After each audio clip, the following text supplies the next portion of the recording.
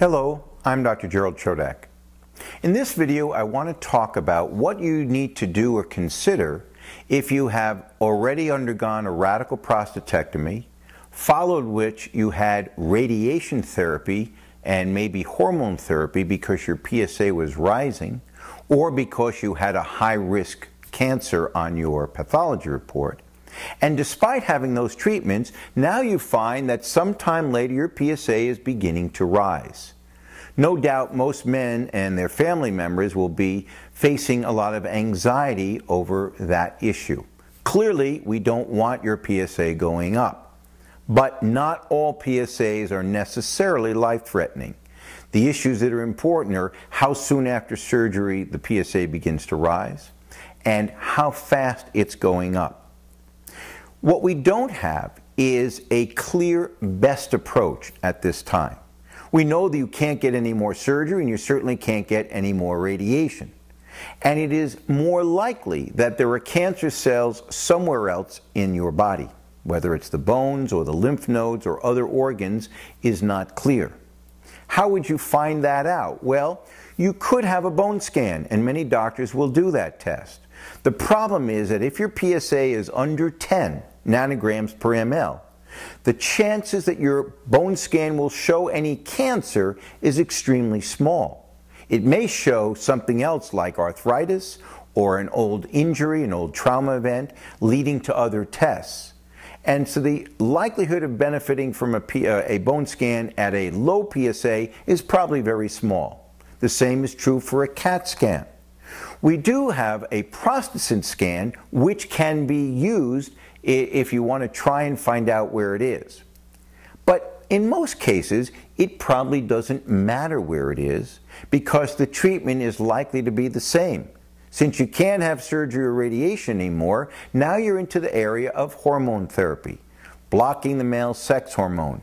And we have a growing number of ways of doing that, with either surgery to remove the testicles, or an LHRH agonist, or more recently, a new drug that was approved called Degarelix, which is an LHRH antagonist. Those form the basis for the initial hormonal approach. And the debate that goes on is, when should you begin that? Should you begin that when your PSA is 1 or 2 or 5? Should it be based on how fast it's rising? If it's doubling slowly, then maybe that doesn't pose the most immediate risk. Whereas if it is doubling very rapidly, those men are going to probably end up on hormone therapy at a much sooner time.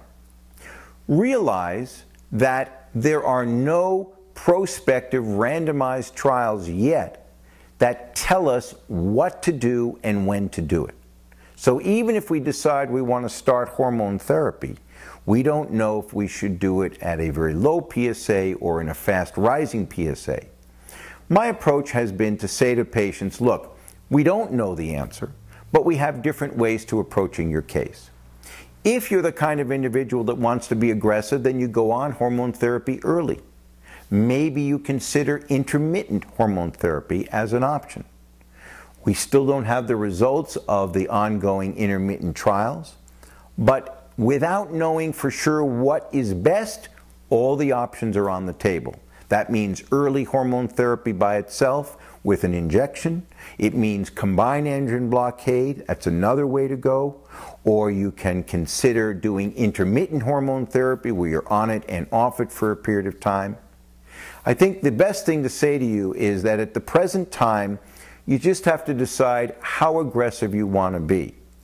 The idea that intermittent hormone therapy has some reduction in side effects over time is one of the things that makes it appealing. But we don't know for sure how safe that is at the present time. So, to summarize, what can you do if you have a rising PSA despite surgery and radiation? The answer is hormone therapy is going to be your best approach. And you either take an aggressive approach and do it early on with your PSA rising, or you take a more conservative approach, wait until your PSA is much higher, maybe over 10 or maybe over 20, or if your PSA is going up very rapidly, those men are more likely to benefit from early hormone therapy than late hormone therapy. There are studies underway looking at what to do, and the question is whether chemotherapy plays a role in this setting. Without doing proper trials, we won't have the answer to that. This is no doubt an unsettling time for many men. Realize that not everyone is going to get into trouble. It depends on how fast it's going up. And if it's not going up very quickly, you may have more time to decide what to do. Hopefully this information will be useful to you. Thank you.